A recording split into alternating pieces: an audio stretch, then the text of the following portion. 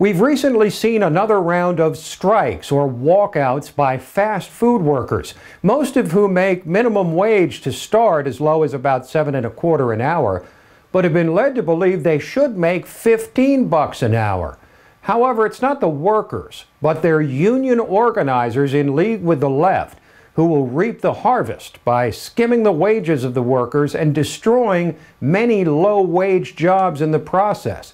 Now, this is a perfect example of how the left typically engages in one-step thinking and fails or refuses to consider the chain of unintended consequences from a policy prescription or new law.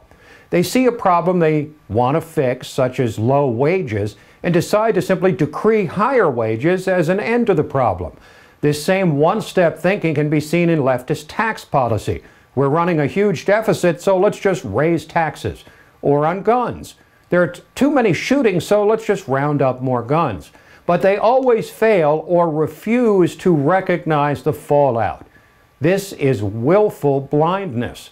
Consider the cascading consequences of the minimum wage being raised to $15 an hour. Do you think prices for goods and services would remain at current levels? McDonald's surely would rather charge $2 or $3 for what it now sells for $1. But they sell their goods for exactly the same price as everyone else, the maximum they think they can get.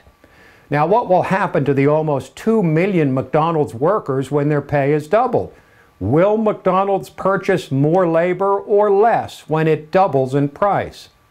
Now, when you combine a doubling of wages with the $2,000 penalty mandated by Obamacare, now delayed until January 2015, for each worker not provided with health insurance, not to mention all the other burdens employers must face, automation becomes awfully attractive.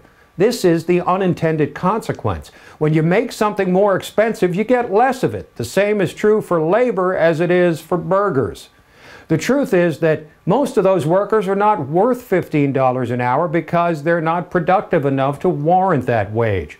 McDonald's gives unskilled labor a start in the workforce. They present a great opportunity for someone with few skills or who doesn't speak English to earn some money and generate skills to increase their value in the labor market. We should be celebrating that jobs like these exist for those without skills or experience. Instead, the left demonizes McDonald's. As usual, the free market crowd needs to do a much better job explaining to voters how and why the minimum wage actually hurts the very lowest on the economic ladder. Eliminating the minimum wage would actually benefit those at the bottom.